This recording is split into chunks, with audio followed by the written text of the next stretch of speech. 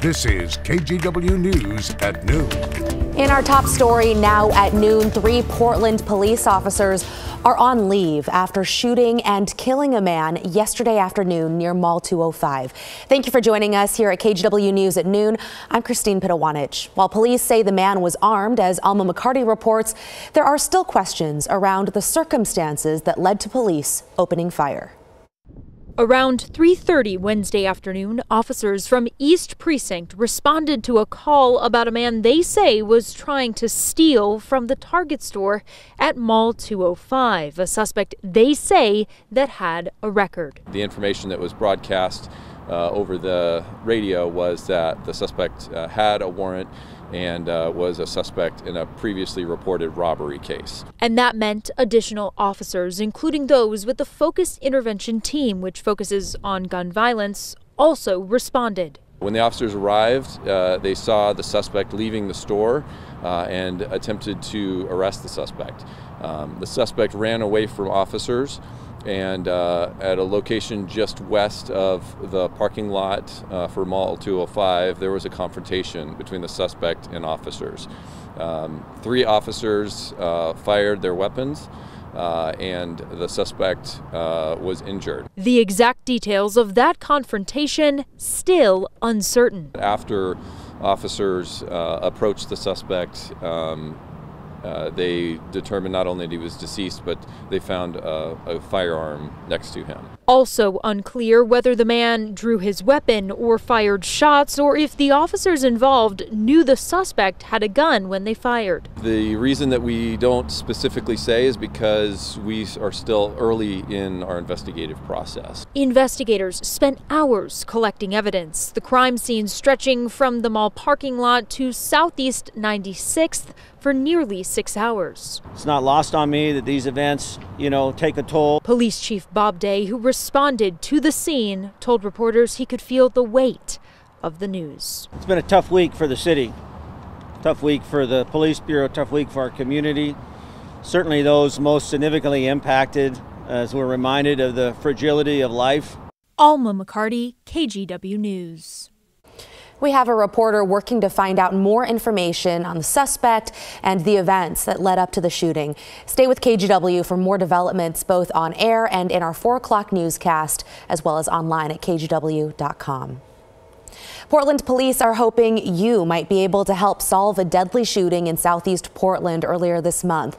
Around 2 p.m. on December 6th, police say someone shot and killed 49-year-old Michael Hart near Southeast Main Street and Southeast Water Avenue in the Buckman neighborhood. Officials say Hart, who also went by Nomad, had been camping in a tent. Investigators say the person connected to this trailer may also have information. That trailer was moved shortly after the shooting. Call Portland Police if you know anything. And officers have arrested the man suspected of stabbing and killing another man at a Southwest Portland Max stop on Christmas Eve. Investigators say around 6:30 Sunday night, 23-year-old Juan Francisco Oriana Gavrete got into a fight and was stabbed on or around the Providence Park Station platform. Officers found him on the Max train at the Goose Hollow stop. He died at the hospital. Police arrested 22-year-old Edil Cruz Aragon in Southwest Portland on Tuesday and charged him with second-degree murder. Now to some icy weather that hit the east side of the Cascades earlier this week. Take a look. Several emergency vehicles were pulled over in icy conditions to help a car that slid off Highway 20 near Settle Lake in Central Oregon Tuesday. That's when you can see here again, a commercial truck slid into the back of an Oregon State Police cruiser, then hit an ambulance. A patient and 3 medics were inside. Fortunately, no one was hurt. The truck driver was cited for careless driving.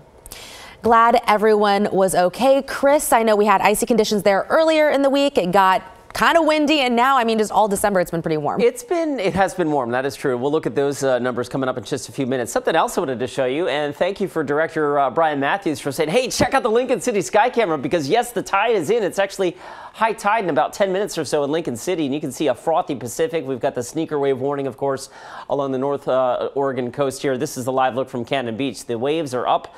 The tide pools at Cannon Beach at Haystack Rock are certainly underwater at this point. All right. We do have a little water falling out there in some locations. This is a live scan from radar showing some sprinkles on the map down towards Salem. We had a pretty good band of showers pass right through Washington County a few minutes ago, and now we've got some showers through Clackamas County and in eastern Multnomah County, primarily up in the Cascade foothills. Snow levels today up around 5,500 feet, so there may be some snowflakes flying. There are some snowflakes flying at Timberline right now. All right, here's radar over the last 3 hours. Again, there's that band of showers that rolled right on through Polk and Marion County and right up through the heart of Yamhill and Washington County about an hour ago, now lifting northward into Cowlitz County and sort of fizzling as it does so. The live look from our Wells Fargo sky camera shows mostly cloudy conditions out there right now. 48 at the airport, 48 in Aurora, 55 in Tillamook, so a mild day west of the Cascades. A reminder, normal high this time of year is about 46, so we're already above that, and I think we eventually get to about 50, maybe 52 today under a mostly cloudy sky. All right, Christine, the wind probably picks up a little bit tonight. I don't think it'll be as strong as it was yesterday, but look for some gusty east wind, maybe a slight chance of rain going into early Friday as well. We'll look at that and detail your New Year's Eve and New Year's Day forecast. Yes, we're looking forward to the weekend already. That's coming up in just a few minutes. Chris. Homelessness, addiction, and mental health remain among the top challenges and priorities for Oregon lawmakers.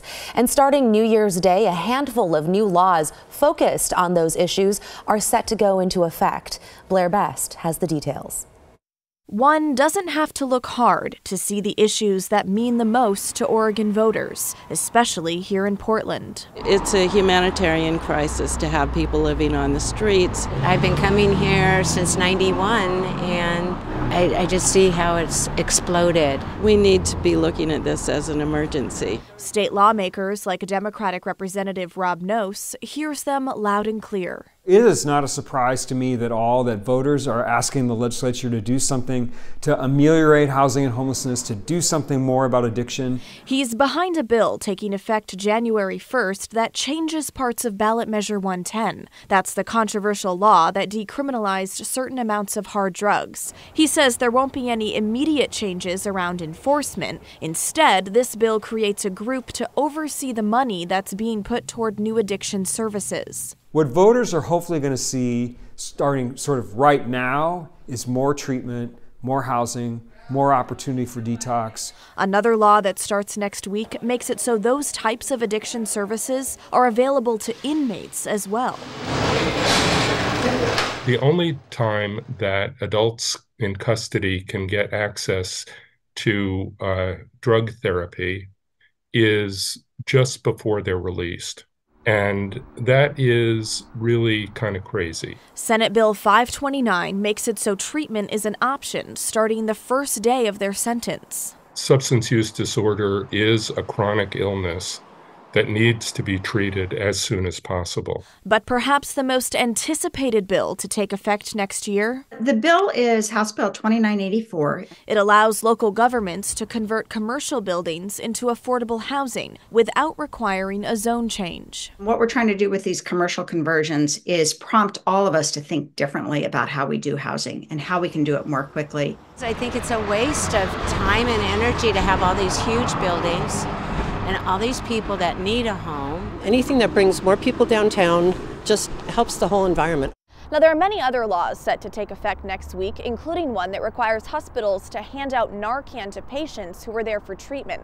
Now, come the February session, another focus for lawmakers is whether or not to make public drug use a crime again, essentially reversing the most controversial piece of Measure 110.